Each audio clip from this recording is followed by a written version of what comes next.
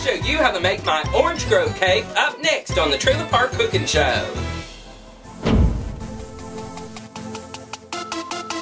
Yeah, it's Jolene, the sugar baker. She's bringing trailer park lifestyle to the globe. So come on inside, don't be shy, cause Jolene can't wait to meet you guys. She is the queen of the park with gossip news and lots of other parts. Yeah, Jolene Sugar Baker sharing with the world.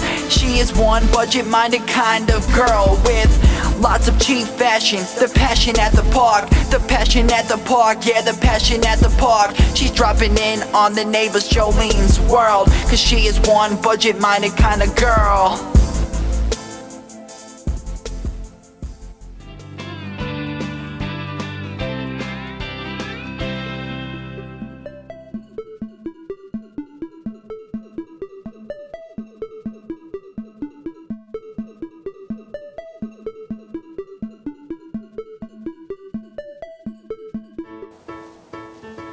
Hi there, Trailer Park fans. It's Jolene Sugar Baker, the Trailer Park Queen, and welcome to the Trailer Park Test Kitchen, and welcome to another edition of Cooking with Jolene, the Trailer Park Cooking Show, where I teach you how to live on a budget and do it the Trailer Park way.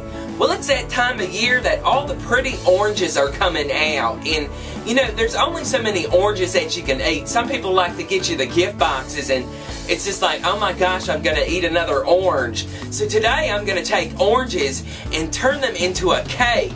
And it's called my Orange Grove Cake. And it's a great cake with a buttery, orangey topping with some of the, you know, the rind of the orange on top.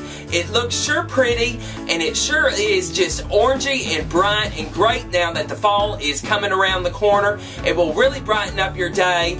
It's my Orange Grove Cake, up next on the Trailer Park Cooking Show. I'll be right back. Welcome back.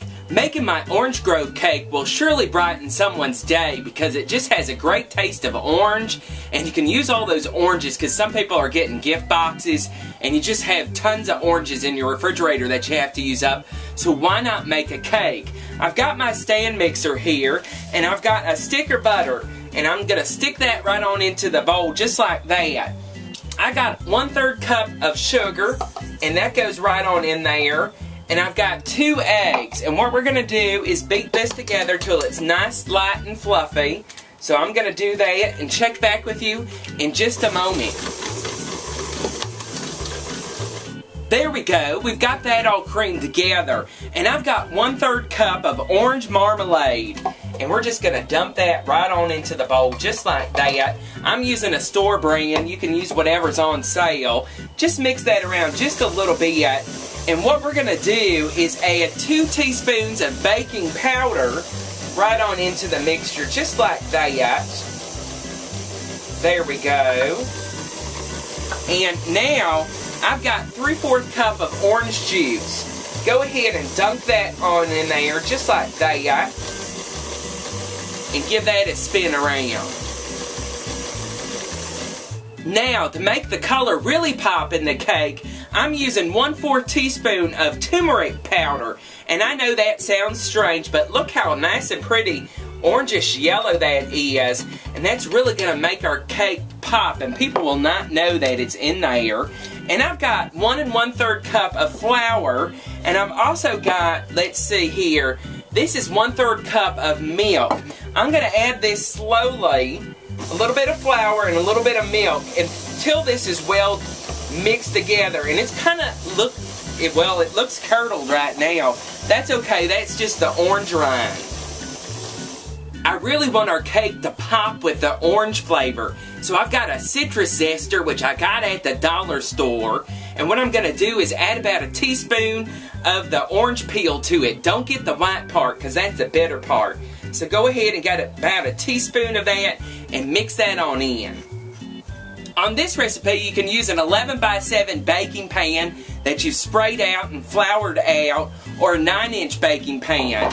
So I'm using the longer pan today, and wow, smell our batter. That smells just like sunshine, and I see all the orange pieces in it. This surely is going to be great. We're going to spread this out into the pan. There we go.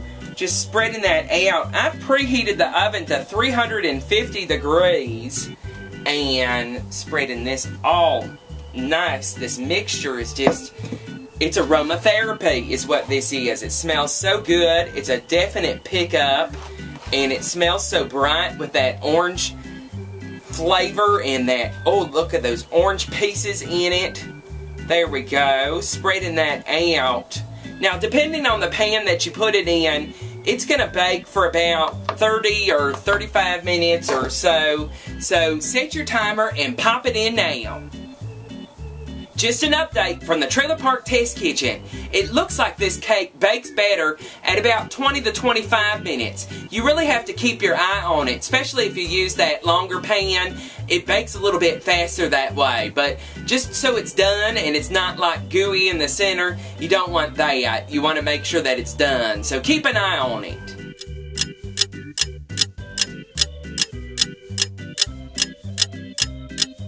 Now we're going to make a glaze that goes up on the Orange Grove cake, and we're going to do that up on the stove top. I've got a saucepan here, and I've got 3 tablespoons of butter right here in the saucepan. I'm also going to add to that 1/3 cup of regular sugar right on into the actual saucepan, and this is 3 tablespoons of orange juice right on into the bowl just like that.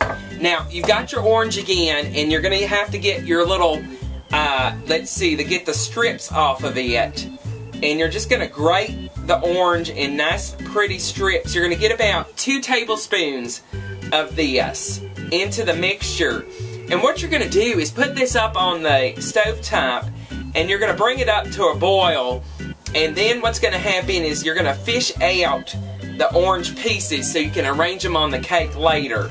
But you're just going to have to bring it up to a boil just to melt everything down and set it aside for when the cake cools down a little bit later. I'll check back with you in just a moment.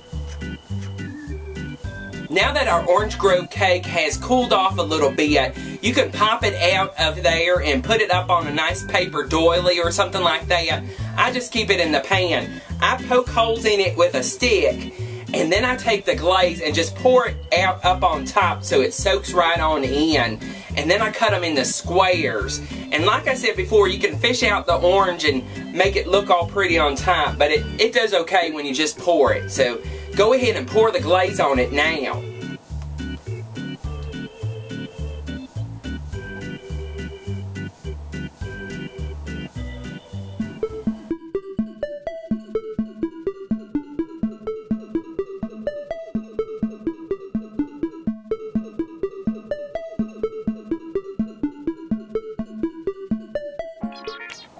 And there you have it, my Orange Grove cake. And look how pretty. That looks just like sunshine on a plate.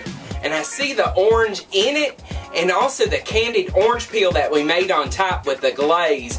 And it's nice and pretty and yellow. We used the turmeric for that. And I see the orange flakes on top too. I just can't wait to try this. Taste that orange and sugary flavor. And wow, that's such a moist cake, and that marmalade really makes it too. It just tastes like a fresh orange. It's such a great cake, and I hope you get a chance to make my Orange Grove cake. And if you do, send me pictures at jolenesugarbaker@gmail.com. Don't forget to follow the Trailer Park on Twitter. I'm Jolene's Trailer there. And of course, add me on Google+. I'm there too. There'll be some more cooking shows right around the corner, so go ahead and hit that subscribe button wherever it is. And of course, share this recipe with your friends, because this Orange Grove cake is so good. I hope to see y'all back real soon. I love y'all. Bye-bye. Slap on all your blue eyeshadow. Watch out for that big tornado. Get all filled with pride in the double wide.